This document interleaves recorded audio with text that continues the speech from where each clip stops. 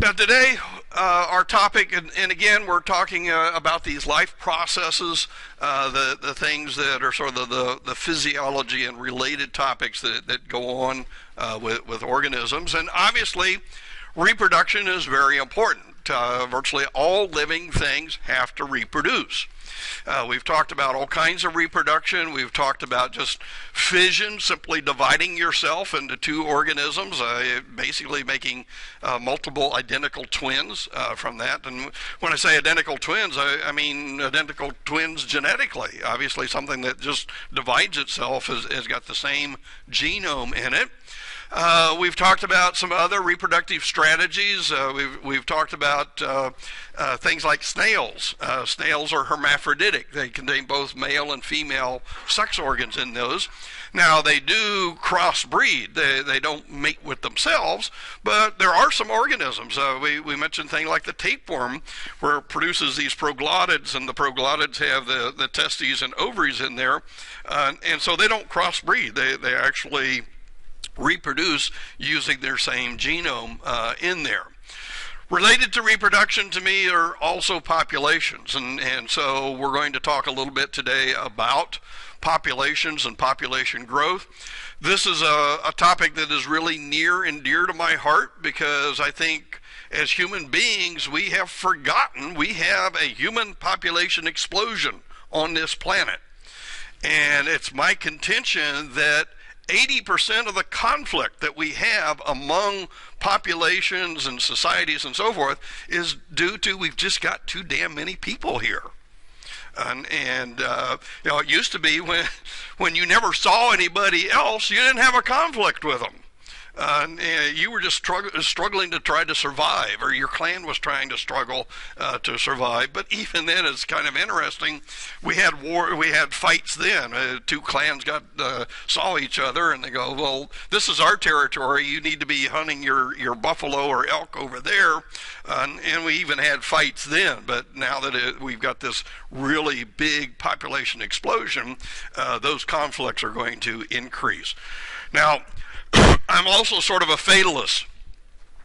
I believe that this planet Earth will do what it will do. And what has it shown us when we've overpopulated in the past? And I'm not talking about human beings, but any kind of an animal that's overpopulated. Typically there will be some population controls that come in, and I see that going on right now. I see strange diseases. If you think about it, there are diseases that we haven't heard about, and all of a sudden they're showing up. What's the latest one that children are getting? Have you heard that one? This polio-like thing. They haven't even figured out what the virus is that's causing that. But it scares the bejeebers out of me. Where's this stuff coming from, and what will it be its impact? Especially when we've got some of our government agencies that say, well, we don't need to take care of health care. We don't need to do anything about the CDC, the Centers for Disease Control, the major agency that sort of monitors what's going on and how it's going on, and so forth. We need to pay real attention to a lot of those. Okay, enough for the political ad for today. Let's get into sex.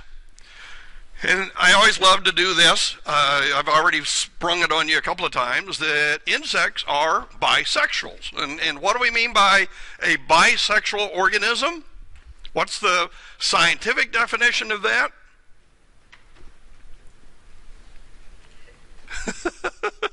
You don't remember? That means that there's males and females. So a bisexual species is a species that has definable males and females. Now, obviously, we've changed that term in our common parlance. We now, in common terms, we say that a bisexual individual is somebody that can either like both sexes or tolerate both sexes and so forth. So, but to a scientist, when I say a species is bisexual, I mean that there's males and females in that population. Now, when we say that they're males and females, that means that the males are going to produce sperm. So they're going to have testes in order to produce that sperm. And if we go all the way back to even the sponge, remember that sponges actually produce sperm and eggs. Now, in this case, they would be the equivalent of hermaphroditic. They've got primordial cells that do produce the sperm and do produce the eggs, and those are released into the water, and they mate and form that little blastula and then the gastrula, and then that settles down and makes this undifferentiated mass of cells again. But when it comes to sex, they do make those gametes. They make the sperm and the egg. As we move up the line, what we find is that unlike the sponge, which when it decides to have sex can change these cells into those cells that are reproductive, most other higher animals have defined testes and ovaries. Now, the testes are kind of a complicated organ in that there will be what we call the germinative cells. Now, for you, for the insects, that would be down here in the testes. In the testes contains these little tubes in there, which we call sperm tubes, and that's where we get that. Now, we didn't talk about this in genetics, but there is what we call a reduction of the genome. Remember that you have, on each one of your chromosomes, you have 2 copies of a gene.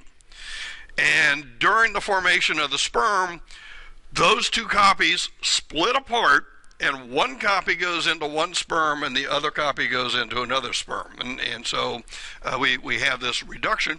Why do we have that reduction? Well, when the sperm combines with the egg, now that half of the genome is going to combine with the other half of the genome from the female, and then we're going to have the zygote. And remember, the zygote is merely that one cell in which the egg and the sperm have combined, and now we have the 2 copies again of the DNA, one from the mother, one from the father, or in our case, one from the female, one from the male. Now, sperm are kind of interesting things in that traditionally sperm have to somehow get to the egg. And so in the evolution of sperm have developed tails. And these tails are not flagella, they're an actual tail. It's a structure that belongs into that haploid cell, and this allows for mobility. And what we find is that for male infertility, probably the biggest cause of male infertility is not only a reduction in the sperm count that is produced, but lack of mobility. If your sperm can't swim to the egg, it ain't going to happen. And so one of those things that causes that. Now, of course, I'm going to get off track again here. What are the 2 biggest causes for sperm immotility, guys? Okay, girls, do you know what it is? Pardon? Too much heat. Yeah, we tend to keep our junk really close to our body, and so basically by keeping your testicles in the scrotum so it's away from your body heat can improve your sperm quality and mobility. What are some other things? Heat's probably the most important one. It's your diet. It's the stuff you eat and the chemicals you take in. And I hate to say it, but alcohol and drugs are not good for your sperm. And so watch out for that kind of stuff. Now, it's also kind of interesting in that even though the sperm, and by the way, there are many insects that have sperm with no tails on them. And there's a big mystery right now is that how do those sperm move? And what we're finding out is that there are cilia that are in the male reproductive system that move those sperm, and then when they're ejaculated into the female, there are cilia inside of and remember the cilia, those little hair-like structures that come out as cells. There are cilia in the female reproductive system that move the sperm into a holding chamber. We'll talk about that here in just a minute. And then when the female's ready to fertilize an egg, as the egg comes down the oviducts, with her cilia, she can actually move the sperm to the egg and fertilize the egg. So sperm don't have to have a tail, but it certainly helps them move. Now, the vast majority of insects do have sperm with tails, but there are some insects that don't have those. Now, as I indicated, the sperm themselves that have these tails can move, but they usually need some accessory fluids to help them move. Some of these accessory fluids help in their mobility. They help in the movement of a packet of the sperm, but also some of these other accessory fluids nourish those sperm cells. Those sperm cells themselves are, if you take a look at them, they're primarily a tail that's moving and wiggling around to propel it forward. But if you look at the head of the sperm, there's almost nothing in there except DNA. And so you need energy and things that can supply that energy to keep that sperm motile quite often are from these accessory glands. Now, there's a whole line of research going on into the accessory glands of both insects and even our accessory glands. I'll show you the human reproductive system here in a minute. But guys, you've got accessory glands also, and your accessory glands are there to help in the mobility of the sperm, the nourishment of the sperm, and so forth. And so if you're not producing those chemicals very well, things could not be going well in your reproduction. So in essence, the sperm are made up here in the testes in these sperm tubes. That's where the reduction goes on. The sperm then are usually stored in what we call a seminal vesicle. And so after the sperm are made, an insect can store it for a period of time. And then eventually when mating does occur, the sperm that are in those seminal vesicles comes down to the ejaculatory duct and gets put into the female's reproductive system. And quite often there are various types of accessory glands that may add, as I indicated, fluids to that semen that comes out of there to improve the survival of the sperm, the mobility of the sperm, and so forth. Now in the female system, we have an ovary, and this ovary is very different than what we see in the human being, in the human ovary. In this one, we've got a whole system of tubes, and all of those tubes are called ovarioles. And so basically, at the very tip end of the ovariole is that reduction that goes on. And so we have that genetic reduction to the haploid state, but there's nothing in the egg that will allow the egg to develop. And what's going to have to be in an egg? What's in the chicken egg that lets it develop? Yeah, yolk and the albumin, the white that's in that egg. So in essence, what's going to happen is that once the egg has actually been formed by the reduction of the genome to the haploid state, now we have to have cells and development that adds yolk to that, or the nutrients, the foods that's going to allow that egg to develop into an embryo. Because here's something that's also extremely different from us. Remember that once we get a zygote, and that zygote starts to develop into an embryo, we add nutrients to that embryo in the womb of the female via the placenta. And so we grow an embryo as it develops. But with an insect, everything that insect embryo needs has to be in the egg before the shell goes on it. So as you can see, it's going to be a kind of a different system. They're going to have a lot of yolk and material inside of that egg, but there's still just a little tiny bit of genetic material in there. And that egg's not going to develop until a sperm goes into that egg and adds its genetic component. Now we have the diploid state, and that embryo can develop. Now, so that's in the egg production. We have these ovarioles that are producing eggs. When the eggs come on down and after they've been developed, what's kind of interesting is that as they come out of the ovarioles, a shell is actually put on them. So the eggs that come out of the ovary and come to the oviduct have a shell on it. What's the problem with having a shell on an egg? What's not happened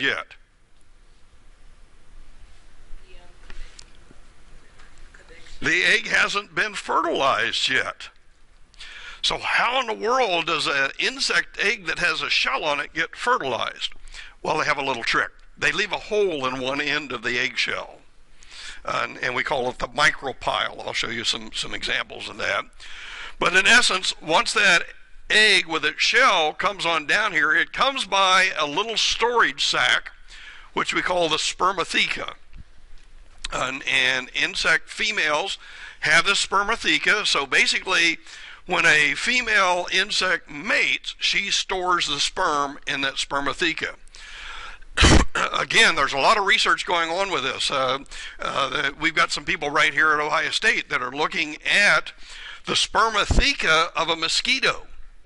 Because if we can change what the spermatheca does, in other words, that spermatheca does provide nutrients to keep the sperm alive for an extended period of time, if we can shut that down, then even though a female mosquito mates, the sperm that she stores may die, and so she can't fertilize eggs. Okay, kind of a neat trick. So if you understand the details of all of this, we can try to manipulate it and do things that are to our advantage, or what we perceive as our advantage.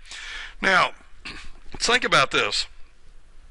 Remember when we had that video on the termites, and there was that big mega termite queen that was in that colony? She's only mated once in there, so she's storing all the sperm in her spermatheca. I've been reading right now on what are called leafcutter ants. There's a nice little popular book, and when I suffer from insomnia, I read a chapter of that, and I can usually go to sleep. But the reality is that they're talking in there that female leafcutter ants mate once. Now, they often, apparently, they mate with multiple males. When they're in their nuptial flight or mating flight, they may mate with up to 6 to 8 males at the same time.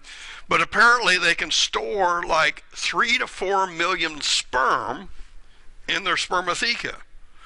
And for the next 10 to 12 years, they use that sperm. They never mate again. They just keep using the sperm that they have stored in that spermatheca to produce all of their offspring in that colony. So really different kind of a system. Now, as a human being, boy, that would be disastrous to our psyche if we only had females that mated once. Said, yep, that's it, I got it. I don't need any more, and so that's it. But that's basically what most of the insects do. Now, you can also see here in this generalized diagram that there's other types of glands that are associated with this. We just have things like spermathecal gland. That's something that's probably going to produce chemicals that either help move the sperm or keep the sperm alive and provide nutrients to them. There can also be accessory glands that allow for different things to happen to the eggs, allow the eggs to slide through and slide out and get deposited. Or in the case of the cockroach, we know that the accessory glands in that vagina area produce this egg case, an oothecum, that produces things that surround the mass of eggs and so forth. So these, we just call them accessory glands here, but they can be variously modified for the different purposes that are needed. Now we compare this to our system. In many aspects, it's remarkably similar. If you take a look, especially in the male system, again, we've got the testes, and inside the testes, we have those germinative cells that are in there that are undergoing reduction division so that we get to haploid sperm. Now, the sperm need a whole bunch of nutrients to move and so forth in us, and so once the sperm are produced, they move down the vas deferens, and we need glands there that are involved that help move the sperm up into a seminal vesicle. And so we store our sperm in that seminal vesicle. Now, what we do find is that also in order to propel or to ejaculate that sperm, there's a little muscular organ there, the prostate, which produces accessory juices and fluids that help move the ejaculate into the vagina of the female. But what happens to that muscle over time? You're too young to do this. I'm experiencing it right now. What happens to that prostate gland? It enlarges, absolutely. It gets enlarged.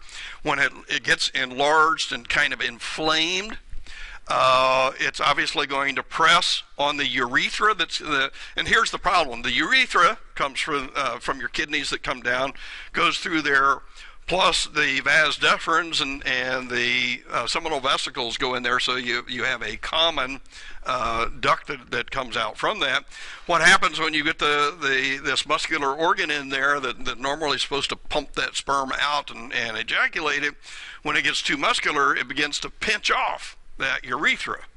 And it also can swell up into the bladder. This is why old guys like me get up 2 times a night to go pee. When I was your age, I could go forever without peeing. Now I got to go do that. Okay, and part of that is because the prostate's enlarged. What can also happen to that prostate? There's a lot of cells that are dividing and reproducing in there. That's one of the reasons why it swells up. But when you have cells that have germinative capability, that keep reproducing and dividing and so forth, it's often a place where cancer can get started. And so we hear about prostate cancer also, and it's merely because what we think is actually going on here is that in the past, males didn't live past 30 or 40 years. And so we didn't have that problem. And now that we have people that are living well into their 80s to 100s, weird things happen to these tissues that weren't designed in the first place to go past 40 years old. And so those are important things to remember. Now in the female system, again, we're going to have the ovary. But in this case, what we find is that the ovary, when you slice through the ovary, we don't see those germinative tubes in there. What we see is a mass of cells in which some of the cells undergo this reduction division and end up producing an egg. And to that egg, what's also interesting to me, there's a little bit of yolk that's added to that egg, but it's an egg that really doesn't have the kind of yolk that we would see in other animals, things like birds or things like insects that have a lot of yolk inside of that egg. Ours has just a little bit of yolk. Now, another thing that we're also finding out is that the eggs that women produce in human beings also have what appears to be nurse cells surrounding it. And that's turning out to be really important because these nurse cells that surround that egg help protect that egg. They can also influence whether that egg gets fertilized or not, and also embedded once it is fertilized in the uterus. But in essence, what happens is that for most women, once a month, they go through a hormonal cycle in which they produce an egg. Sometimes they get really fertile and they might produce a couple of eggs. And what's going to happen if a woman mates and she's got 2 eggs ready? You're going to have twins. And what kind of twins would those be? Pardon? Those would be fraternal twins. On the other hand, what we find is in some cases when an egg is fertilized, the egg, for whatever reason, might divide. What would that be? Those would be identical twins because they're the same genome. When the sperm genome mixed with the egg genome, but then the egg or the embryo divided, then you get identical twins in there. Now, we now know that most of the fertilization that occurs up in the fallopian tubes. We used to think, at least what I was first taught about human sex, that it occurred here in the uterus. And most of the fertilization, the sperm have to travel from the vagina, through the cervix, up through the uterus, and in the fallopian tubes. And so, to a little sperm with a flagellum or a tail, that's an incredible distance to have to travel in terms of their size. That's why you need good mobility of the sperm in order to accomplish that. So the egg often gets fertilized up in the fallopian tube, but with those nurse cells around it, it generally will ascend down through the fallopian tube, and once it gets to the uterus, it will come into contact with the uterine wall, and then there will be a placenta that's formed around that. And the placenta, again, is this complicated organ that provides the nutrients and oxygen and everything else that the developing embryo needs. Now, sometimes that doesn't happen. The fertilized egg occasionally gets embedded in the tissues of the fallopian tube. Wow. What's going to happen then? Pain, agony, and usually a spontaneous abortion. It's going to abort itself because it's in the wrong area. In some cases, if it really starts developing what we call an ectopic fertility, we're going to have to surgically go in there and remove that. And so, not a pleasant thing, but if you think about it, when we've got a complicated system, stuff can go wrong with that system. All right. Hopefully that gives you a little bit of comparison between what the insects have and what we have. We're both bisexual species. We've got males and females. The architecture, especially in the male, is very similar to what I see in the architecture of the insect, but when it comes to the female, the architecture is quite different.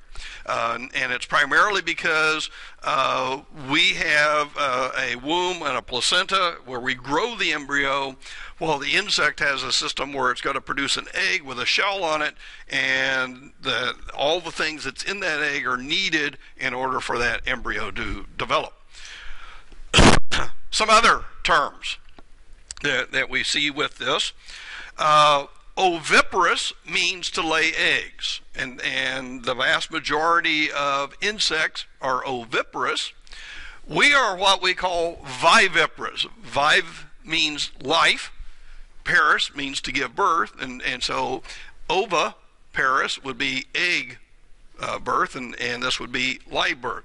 Now, what are the animals that give live birth? Pretty much mammals are the ones that give live birth. There are some snakes that give live birth. Is that vivipary? No, those snakes actually still produce an egg with a shell on it.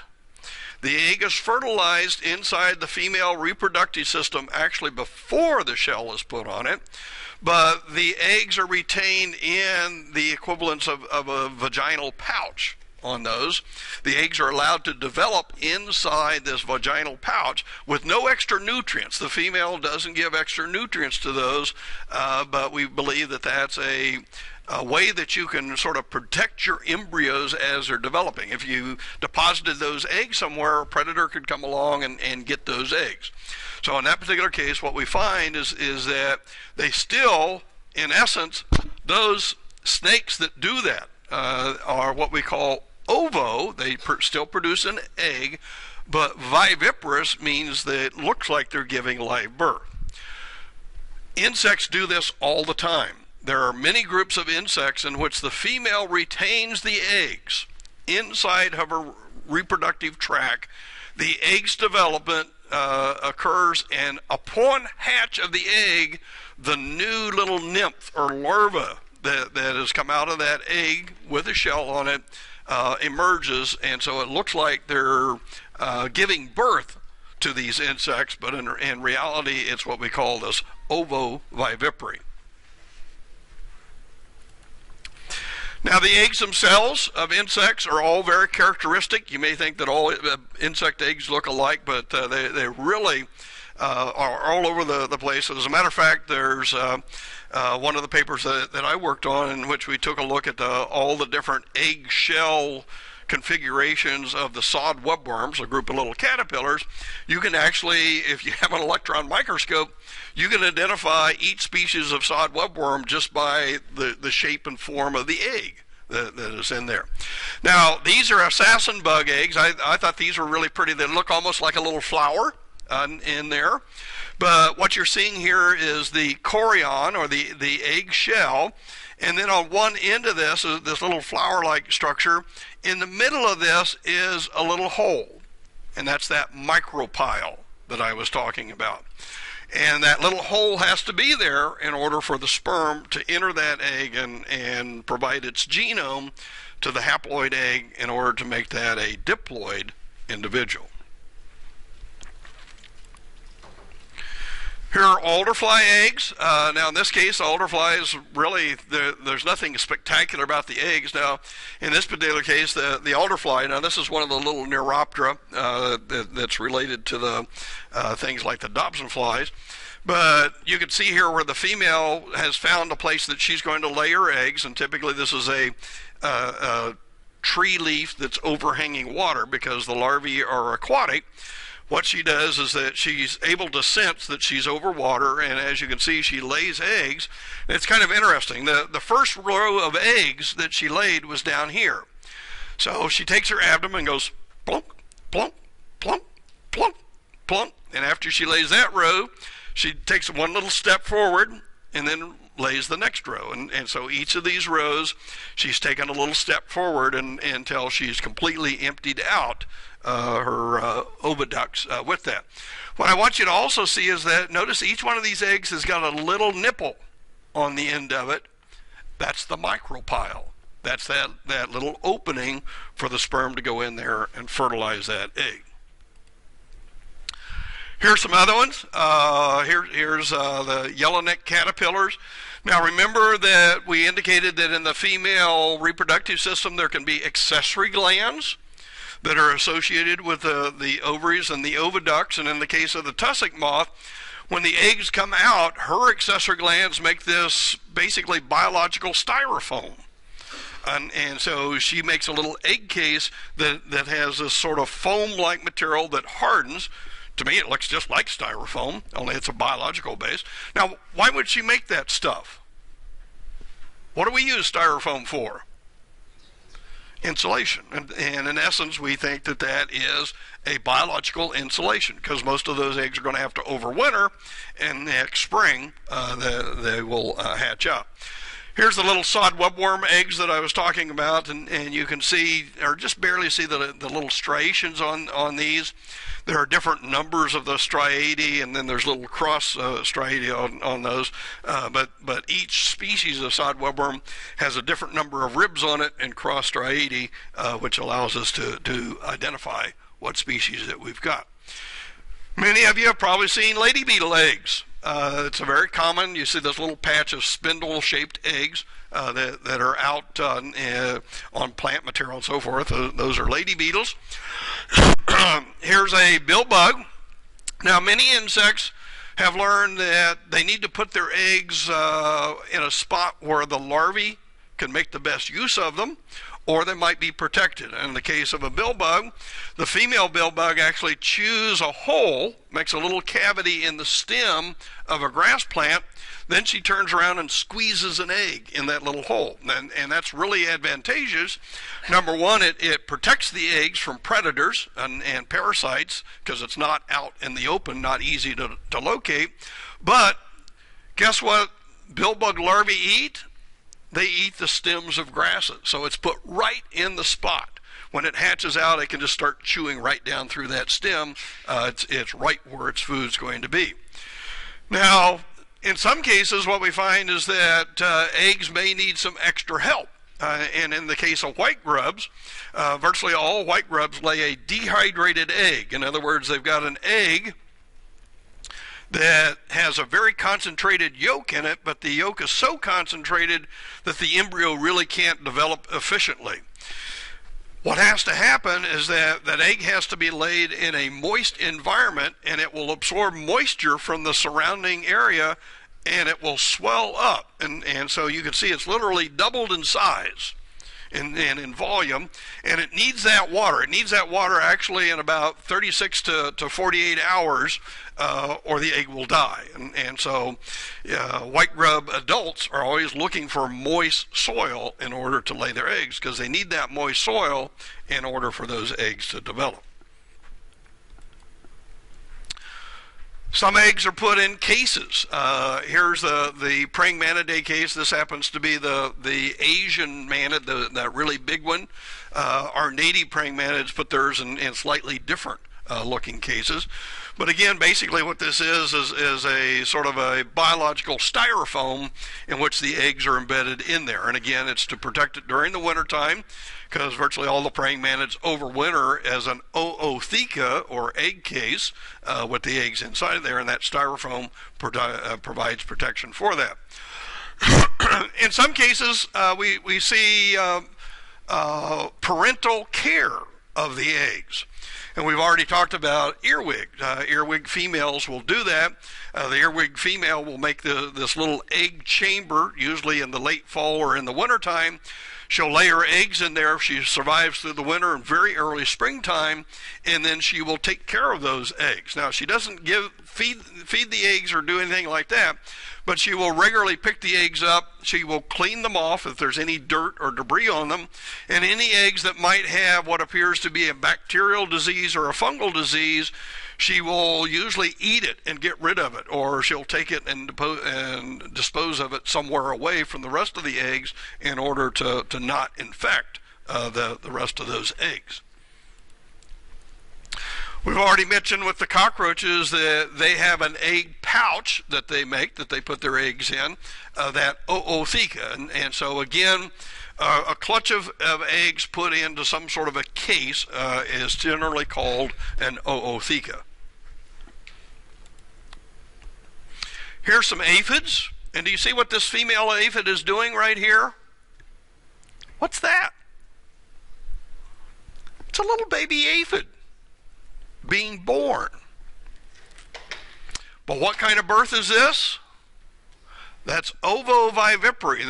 That female aphid did produce eggs inside of her reproductive system, but she retained the egg inside of a chamber, allowed the embryo to develop inside that egg, inside of its shell, and just when it was ready to hatch, she extruded out the little nymph that's coming out there. And we'll learn later on that these aphids are really reproductive factories. What's even more important, we haven't talked about this, that female aphid is not only ovoviviparous, but she is also parthenogenic. That means that she's able to develop her embryos in the eggs without mating. And we'll find that many insects do that. Yeah.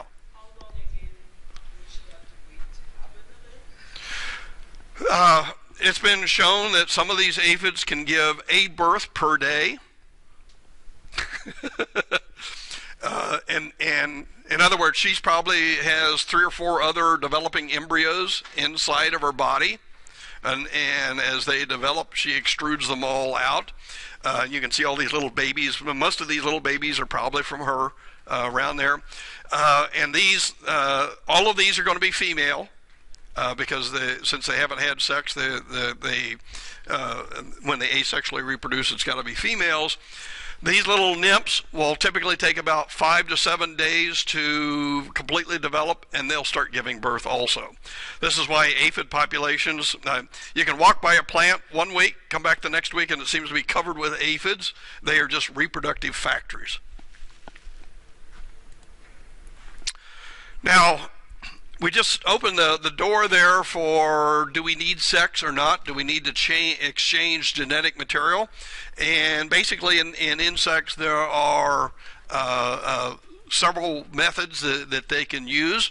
Probably the most method is parthenogenesis. And what we mean there is that an egg can be produced, and that egg is viable. It can produce an embryo that produces a nymph or a larva without fertilization. Now, most of these, when we look at them, they're diploid. So it appears what's going on in the reproductive system is that in the ovary, there's a reduction division that goes on, but then 2 reduction division bodies fuse back together to make it diploid. So it goes from haploid back to diploid. Being diploid again, it can now finish its development. So sperm wasn't needed in there, and we find that as parthenogenesis. Now there are some other insects that are really kind of different. What we find in let's say the Hymenoptera, the bees and wasps, that when a female has an egg that comes down through her oviducts, when she fertilizes that egg, that will develop into another female bee or wasp. However, if an egg comes down through the oviduct and she closes off the spermatheca and an egg isn't released, that egg is haploid. That egg will still develop into an embryo, but now it will be a male embryo. And it will turn into a male bee or wasp. So in bees and wasps, the males are haploid and the females are diploid. Some really different kind of stuff going on in there. We've talked about a lot of other phyla of animals are very commonly hermaphroditic. We talked about the earthworms as being hermaphroditic, or the annelids. We talked about the mollusca being hermaphroditic and so forth. And many of the earlier phyla also are hermaphroditic. But hermaphrodism in insects is extremely rare. And as far as I know, there's only a couple of cases. There's one where we've got this cottony cushion scale where it appears that it has both male and female sex organs in there. Very unusual. Some of the questions always come by, well, maybe the question, nobody wants to express it. What about, do we see homosexuality in insects? And the answer to that is that there has definitely been recorded incidences where it appears that males will try to mate with other males, but we usually consider that to be a case of mistaken identity. You don't see very well. You got these compound eyes, and if it looks right and walks right, males will try to mate with it. You see this all the time with Japanese beetles. If you see Japanese beetles up on a tree leaf, you'll find that the males are usually out on the outer, and they're trying to mate with anything that looks right. And half the time it's another male, and the other male says, "Hey, cut that out, get out of there." Now, we do have one interesting case that showed up a couple of years ago, and that the headlines in the publication is homosexuality was found to occur in scorpion flies. Now, we didn't talk that much about scorpion flies. These are in the order Mecoptera. The males have these big fancy genitalia, but the essence of the story is that they found out is that the scorpion flies often live in groups. There will be a fairly good population of both males and females in the area, but what the study found is that the big males in the population will often grab a hold of the smaller males in the population. They'll pin them down. They'll pin down this fancy copulatory apparatus, and the big male will deposit his sperm on that copulatory apparatus. And so when the lesser male mates with a female, it's not his sperm that gets transferred, it's the big guy's sperm.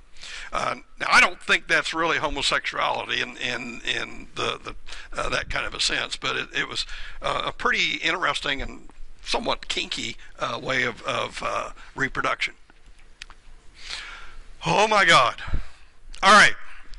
You don't need to know all of these, but I just wanted you to understand that when we say that an insect is parthenogenic, that's only part of the story. There can be a whole group of different kinds of parthenogenesis. There can be obligate parthenogenesis, and we see this primarily in some scale species. There's only females known. We only see them. There's a little weevil that's called the black vine weevil. There's only females known. We don't know of any males in the population. And so when there's no males in the population, they're obviously obligate parthenogenic. They're always going to reproduce parthenogenically. There can also be facultative, and my favorite case on this one is spider mites. Even though that's not an insect, spider mites are kind of interesting in that when they're first born, when they first hatch out of an egg, spider mite nymphs will often balloon to other plants. And what can happen is that if you get a little female spider mite that balloons to another plant, but there's no other spider mites on that plant, how can she reproduce? Well, she can reproduce without being mated. And the thing is that when she fertilizes or when she produces eggs, all of her offspring will be males. And this is where it gets kinky again. she can live long enough that her offspring from her eggs that were all males can come back and mate with her, and now that she's mated, she can produce female eggs. Wow. And so if you think about that, one little spider mite female that's even unfertilized can start a whole infestation on a plant. Now, in this faculty, we generally talk about the female chooses, and when I say choose, I'm not imagining that this female sitting there and going, am I going to fertilize these eggs today or not? It's more complicated. There's some hormonal things going on, some behavioral things going on in there. But we've already mentioned that in the bees and wasps, that the female, if she fertilizes the egg, that will be females, and those are all typically going to be workers, unless they were reared with special foods to become another queen, or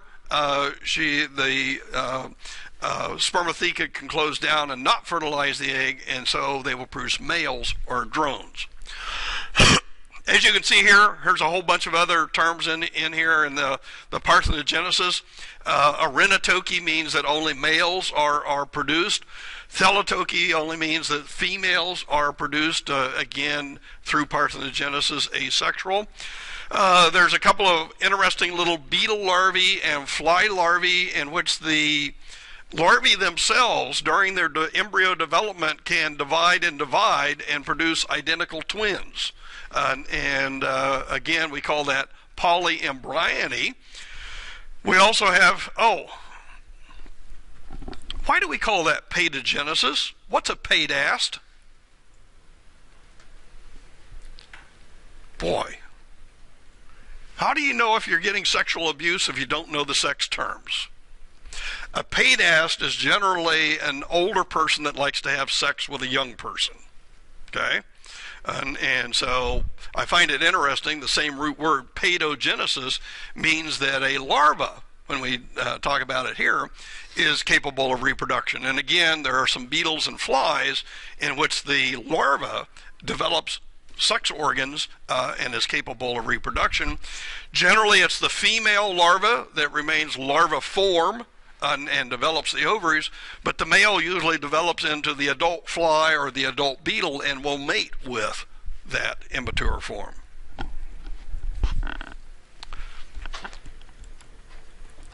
Let's go back to that aphid. And to me, I like to use the aphids to sort of illustrate a lot of the terminology that we've talked about here. I just showed you a wingless female giving birth to nymphs, and so that wingless female would be parthenogenic. That means she hasn't mated. She's also ovoviviparous, but that's only part of the story. What we find with aphids is that if you take a look at an aphid species during its entire year, it alternates between two different hosts. So it has usually a spring host and a summer-fall host. It alternates between parthenogenic and being ovoviviparous to, in the late summer and early fall, becoming sexual egg producers. So there will be males and females. When the males and females mate, the females will lay eggs. So we see this alternation of parthenogenesis and sexual reproduction, and alternation between ovovivipary and ovipary, producing eggs.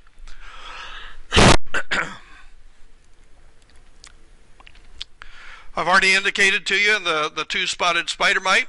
This is one, again, where the typical reproduction is with a male and a female. Here's a little male that's guarding. Actually, this is a female nymph that's about ready to shed her exoskeleton. Apparently, in these spider mites, when the female is ready to molt into the adult, she starts releasing a sex pheromone that says, if there's any guys in the area, I'm going to be ready to mate here in just a couple of days. And so quite often the males that sense that with their chemoreceptors will sort of guard it. What do we mean by guard? Well, if there's another male that comes up, the first male there generally will kick the other male away. Say, no, I've got this. I've got this one covered. And when she reproduces or molts, I'm going to mate with her, and her offspring will be from my mating. As I indicated to you before, the bees and wasps are kind of unusual, and these are social insects. We've already talked about that a little bit. But generally in the bees and wasps, when we have social insects, the entire society is female. And so here I've got a yellow jacket nest, and I've got a this would be the original founding queen, and you can see that she's much larger than the rest of the workers. Now, how did she produce those workers? Well, she mated the previous fall with a drone or a male. She stored that sperm all winter long in her spermatheca. Then the next spring, when she started building a new nest, she laid a few eggs that she fertilized, and those eggs turned out to be other females. Now, since she's got to be both a mother, in other words, finding food for the larvae and everything, usually those first little larvae are kind of small. They'll produce little small female workers. Once those female workers are produced, they can then take over the rearing, and all the female then does is just walk around and say, hey, got a place for me to lay an egg yet? And by the way, feed me. I need to make more eggs, so feed me and find me places. And so she becomes basically this egg-laying machine for the rest of the summer. You can see all of these females. Now, to me, what's interesting is typically in late July, early August, this queen, and we think it's regulated by sunlight length, that when we've got a declining daylight, that stimulates her body to stop fertilizing some of the eggs. And what that means is that some of those eggs that she produces will turn out to be males. Other eggs that she produces will be fed special food by the workers, and those will become new queens. And so typically by September and October, inside the nest are new queens or potential queens and drones. And these are the ones that are going to exit the nest. They'll mate. The drones die, but the mated females will overwinter to start a colony the next year. Kind of an interesting biology. Here you can see this one has already started producing either drones or queens. You can see the normal cells right in here, but I notice that there's some bigger cells right here. Those are the ones that are going to be producing the new reproductives for that nest. How do you get together with a potential mate? Almost any method. I mean, now everyone does. You know, there's internets. In my era, it used to be at parties in the bar. That was about the only place that you would see other potentials. But in essence, what we find with the insects is that hooking up usually entails pheromones. And what do we mean by pheromones? These are chemical materials that are produced, and these chemicals can be produced by either the male or the female. But in this case, the sex pheromones means that the individual that's producing that sex pheromone is trying to tell other individuals of its species, I'm in a receptive state. I'm ready to have sex. It's usually the female that produces this, but like I said, there are males that also produce sex pheromones to tell the female that they're ready. Now in this particular case, we can see a gypsy moth. Now when I was taking pictures of this gypsy moth, when I came up to her, she looked like this. But I cast a shadow over her body in the process of taking a picture, and she extruded out the tip of her abdomen here. And you can see there's what we call a hair pencil on the end of that. That hair pencil is basically the sex pheromones that she produces inside of her body are extruded out, and they go out on those hairs, and little hairs divided up, and when there's a breeze or air going by, it allows that pheromone to be distributed into the air. Now, this is what we consider to be a close-range sex pheromone. She had probably also produced a sex pheromone that was what we call a long-range pheromone. That's a pheromone that would be traveling downwind, and a male that's flying around out there would perceive it with his antennae, and he would sort of zigzag back and forth up that cone of pheromone. But when he would get close, she would extrude that hairbrush again, and typically the male will either stroke that with his legs. Why would he do that? Where's he going to have chemoreceptors? Could be on his legs, can be on his antennae. And what we find is that the males often they will stroke it with their legs, or they may even stroke it with their antennae.